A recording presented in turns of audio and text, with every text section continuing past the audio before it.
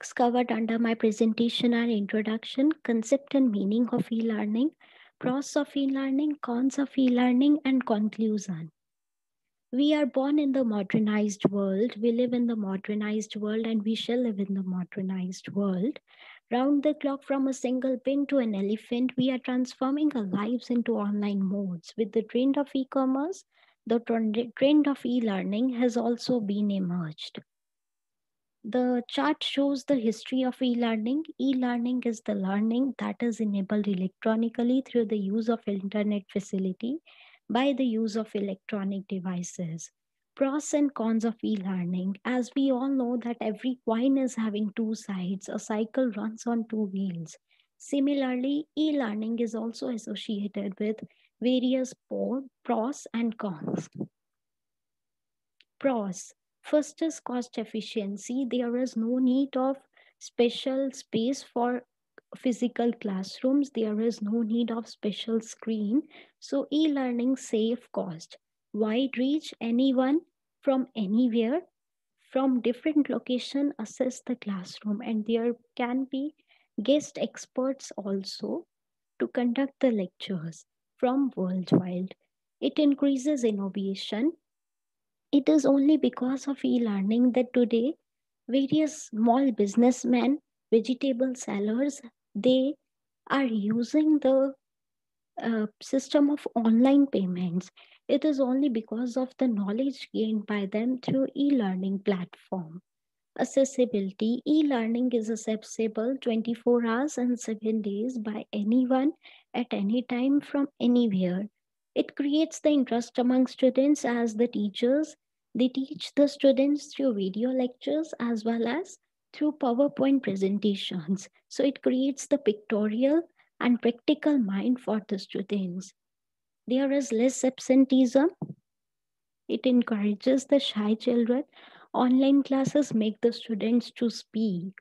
It eliminates the barriers, various barriers related to time, schedule, location. E-learning eliminates all these barriers. It is environment friendly as there is no need of paper. There is less pollution as people they don't travel because of online learning. It is a versatile nature as we all get a number of options to have lectures on any given topic. Cons of e-learning. There is lack of personal touch. There is lack of interaction. The teachers, they cannot interact with the students and students cannot interact with the teacher, and the teacher, they are unable to get that are the students they are getting their points or not, are the students even listening or not. It is not suitable for all styles as e-learning deals with human nature and every human being is having different nature. So e-learning is not suitable for everyone for all styles. There may be technical issues, there may be network issues, there may be power issues. So e-learning suffer the problems. Next is not everyone is tech savvy, not everyone knows the technology, so it is a useless tool in the hands of inexperts. Next is security issues may be there, and it is difficult for junior students to grasp the things, and it is difficult for teachers also to make the junior students to understand the point.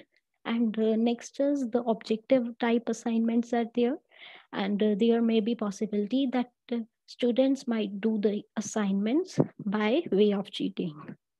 Next is there may be health issues. Students and teachers as well, they have to spend a long time on the screen. So it may create stress among them. It may create eye strain among them.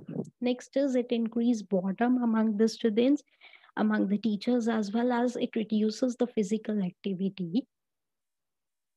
So although e-learning is a golden spoon, but it is not an easy way to feed the students, specifically the junior students with such a golden spoon. Conclusion, e-learning has gained much importance in today's age. In the light of COVID-19, technology has made the platform of e-learning possible in the current scenario of COVID-19. We must appreciate that. It involves multiple benefits, but there is a darker side too. E-learning is a substitute, but it is not a perfect substitute. Thanks everyone. Thanks for watching.